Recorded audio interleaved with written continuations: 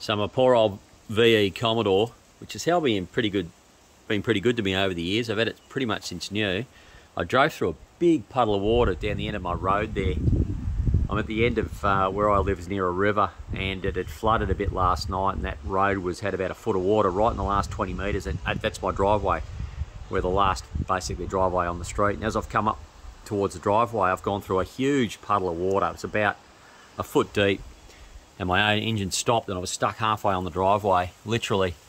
Anyway, I was suspected I've sucked in a huge amount of water. The bullshit thing on these Commodores, there's the air cleaner. I've got the battery charger in there. You can see the air cleaner goes down behind the headlight there, right down there. There's the headlight.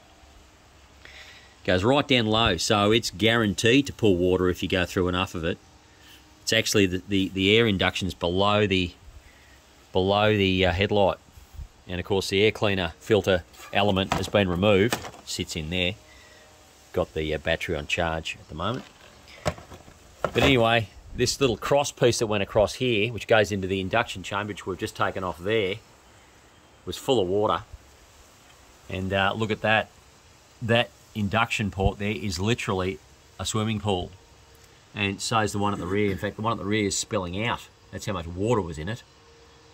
So no chance it was going to start. Now, my biggest fear is I may have damaged the engine. I don't know if I have. I'm praying that I haven't, but there's a possibility that I have bent the engine, because the engine was running when it stopped. So God knows how much power it had when it stopped. Who knows? I was only coming down the road slow because I was coming up the driveway, but yeah, that's not what you want to see. I haven't seen that really before. I mean, blown head gasket will get water in the barrels too, but that is literally a flooded induction system. So the engine won't turn, engine only moves a little bit back and forth, but obviously I've got multiple hydraulic locks, certainly at least two by the look of it.